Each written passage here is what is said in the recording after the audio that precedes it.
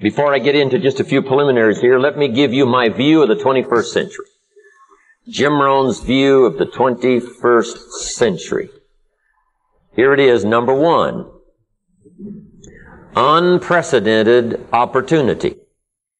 If we can hold it together and not blow up the world. And hopefully we've backed away from contemplation of blowing up the world. The last of the instruments of the Cold War was called MAD. MAD, M-A-D, Mutual Assured Destruction. Where Russia boasted and said, we can destroy the world 6 times over. America said, that's nothing, we can destroy the world 36 times over. So we spent the Soviet Union and the Communist Empire into oblivion. The walls came tumbling down, and maybe, just maybe, we have finally backed away from the insanity of using our spectacular growth in education to kill each other. Surely a civilized society, number one, civilized means not to kill each other for what we want, but to negotiate for what we want. And then maybe the ultimate new world order is not just to negotiate, but to cooperate. Maybe, just maybe, we'll use our intelligence now for something far less than mass destruction. And maybe we will use our intelligence as human beings to cooperate and build a new world order, whatever dimensions that may take, maybe, just maybe. So I said all that to say this. Maybe, just maybe, my prediction will come true, and we will have, in the 21st century, unprecedented opportunity.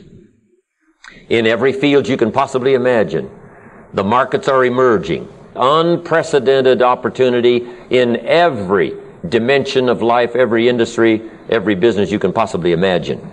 But now here's my second look at the 21st century. Number one is unprecedented opportunity. Here's number two, keen competition. But that's what life is all about. That's what democracy is all about. That's what democracy is all about versus communism, versus dictatorship, versus fascism, is competition. Opening it up. Surely Americans are ready to compete in the 21st century. Dust off our skills and dust off our imagination. Go back to work, pull up our socks one more time, and go for the big competition called what? The world competition.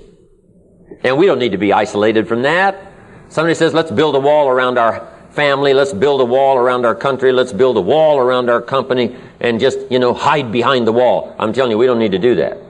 America can compete. We've done it before. Let the juices flow. Drop the handkerchief and let the games begin.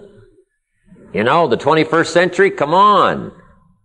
We can still influence the world, influence every industry that we want to. No reason why we can't do that. Now, here's what you're going to have in the 21st century. My opinion, and that's called multiple skills. We've all watched, right, with anguish, some of the people the last 15 years, 20 years that had a single skill. And the company got downsized and the division got chopped.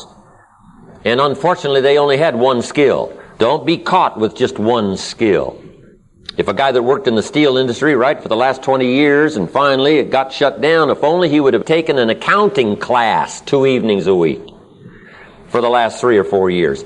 Anything not to be caught with a single skill. And here's why I'm challenging you to develop multiple skills. You do not lack the capacity. And with computer classes now and all the rest, there's no reason why people cannot have several skills at their command, both business and social and personal. I want you to advance your powers of learning here, to get busy on tapping the resources of your own capacity.